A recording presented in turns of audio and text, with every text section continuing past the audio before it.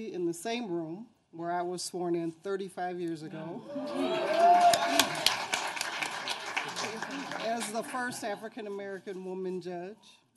So this is especially a wonderful moment, especially for those of us from the South Side.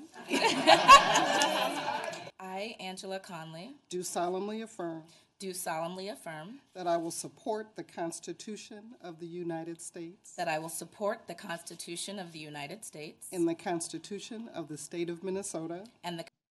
I am energized to have been sworn into my second term between two new colleagues. I want to acknowledge how historic this moment is. Today, my two newest colleagues will be sworn in as the first Hennepin County Commissioners who are also people of color. Ooh, Commissioner Irene Fernando's in the house. Hey, that sounds good, right? It is with this deep sense of responsibility that I carry into my newest title as Commissioner Fernando. I ran to advocate for those who are marginalized or structurally disenfranchised. I ran to partner across all layers of government to advance our most complex issues, and I ran to expand who sees themselves in the stories of leadership and politics.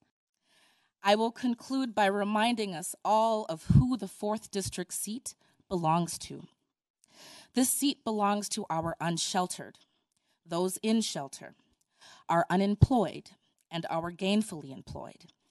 It belongs to those of us coming out of our prison industrial complex and those that are still there. This seat belongs to our youth. It belongs to our elders.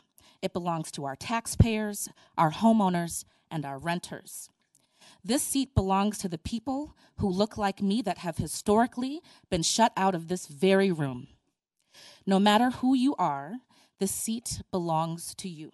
The last thing I just want to say, and this is cliche, and I just want everybody when they go home tonight to think, it's going to be safer, it's going to be better. And of course, ladies and gentlemen, there's a new sheriff in town. Thank you very much.